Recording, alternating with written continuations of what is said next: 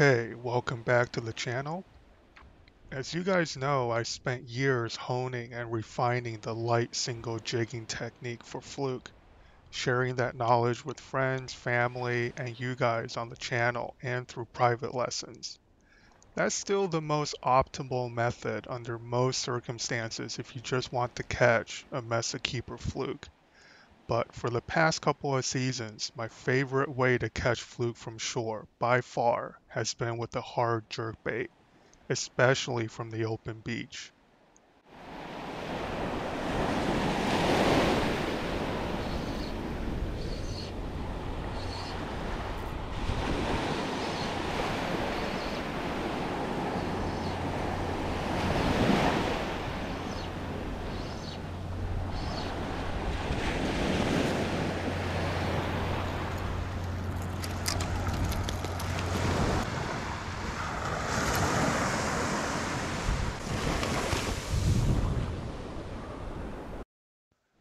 The main jerkbait I use in the surf is the Lucky Craft Pointer 78DD, and I'm tuning them to slowly float.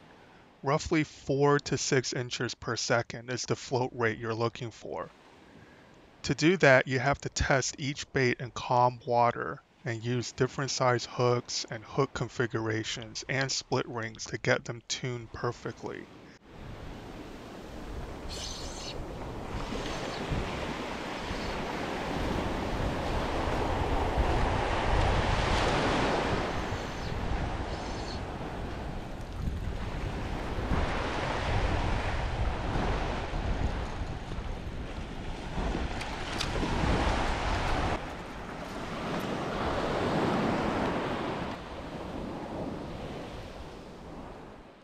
I'll leave links to the hardware I'm using in the description below, along with all the rest of my gear.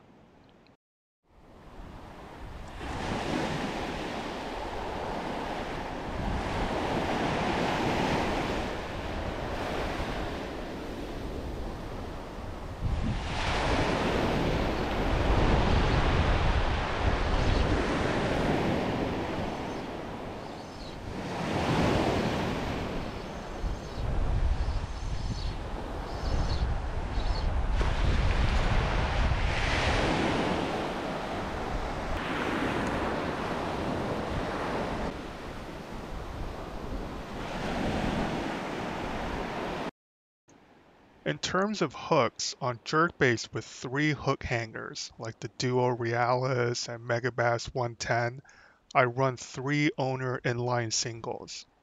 On baits like this Pointer 78 that comes with 2 hook hangers, I start off with 2 inline singles, but if I'm missing a lot of fish, I will swap the belly hook to a treble. In this case, I'm using the Gammy G-Finesse medium heavy wire in a size 5 or 6 depending on each individual bait's buoyancy. Going belly treble and tail single is a good compromise. Your landing ratio is still very high, and you're not maiming or blinding every other fish that comes up to swipe at your jerkbait. Here you can actually see this fish follow the jerkbait in and eat it if you watch closely.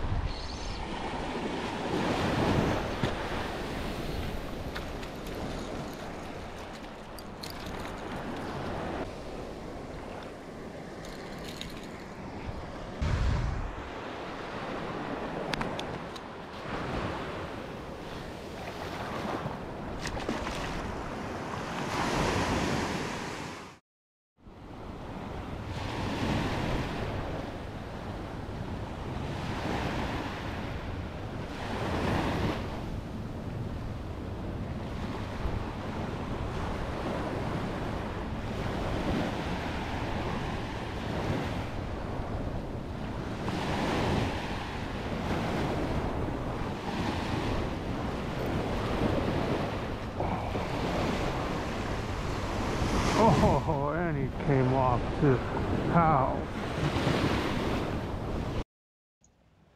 I am completely obsessed with this bite. and hopefully the footage reflects how much fun it is to have a fluke slam your jerkbait on the paws, trying to rip the rod out of your hand.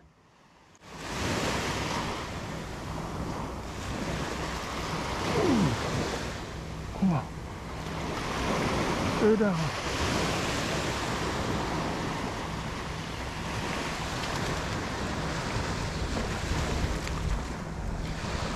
Oh yeah.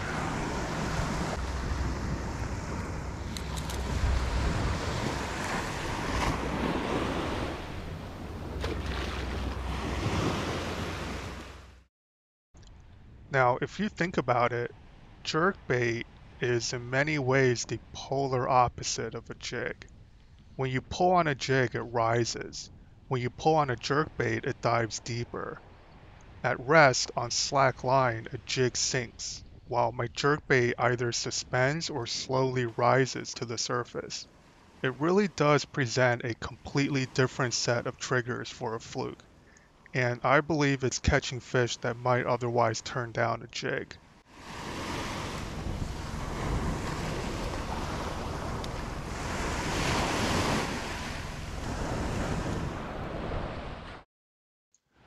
The rod I'm using is the Daiwa Steves AGS 7.6 medium light. It has the perfect action to both work a jerkbait properly and land precariously hooked fish on small hooks. From my quarter-ounce single jigs to these FUNNEST jerkbaits, if you guys are looking to treat yourself to the ultimate light tackle fluke spinning rod, there's really nothing better on the market to throw your money at than this Steves AGS 7.6 foot rod.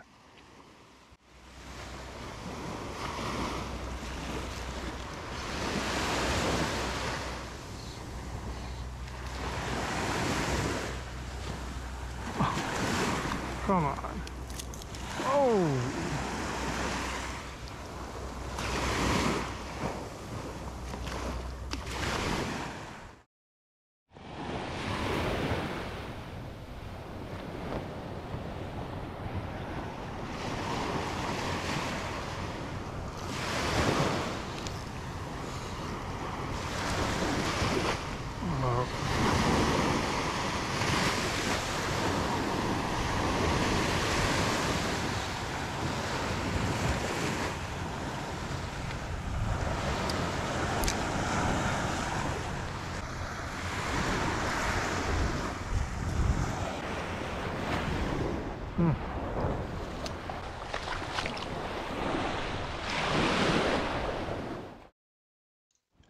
Here I'll walk you through a typical cast retrieve. Make a long cast, work the bait down to depth. The pointer 78 DD gets to about 8 feet on a long cast. Then snap and jerk the rod tip off slack line. This is very important. You start with slack and you end with slack. That's what gives a jerkbait its hallmark slashing, left, right, dead stop, left, right kind of cadence. When the bait starts hitting the bottom, give it longer pauses to float and more upward jerks of the rod tip.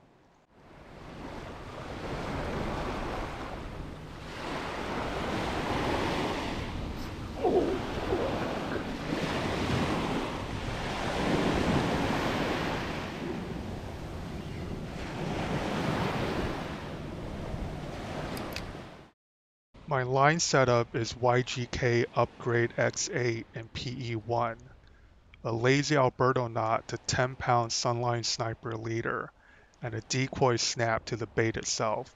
For the reel, I'm using a Shimano Vanford 3000 MHG.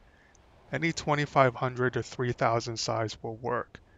The Vanford is still the best workhorse reel in my opinion if you're fishing light saltwater stuff.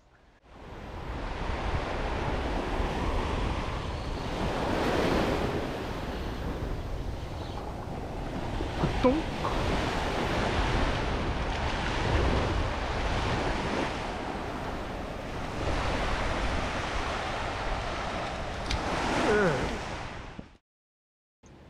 Okay, I hope you guys got a sense of how much fun this surf jerkbait bite can be. I know I'm rather subdued in these videos, but Believe me, I was having the time of my life, even catching shorts on that pointer 78. If you guys ever get bored of snatching fluke off the single jig, give this a shot. I guarantee it's the most fun you can have with the rod in your hand.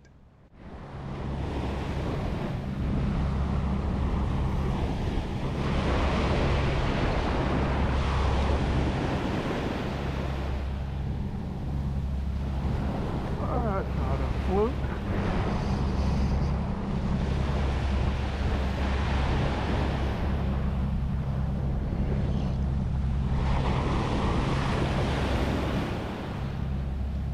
Oh, yeah.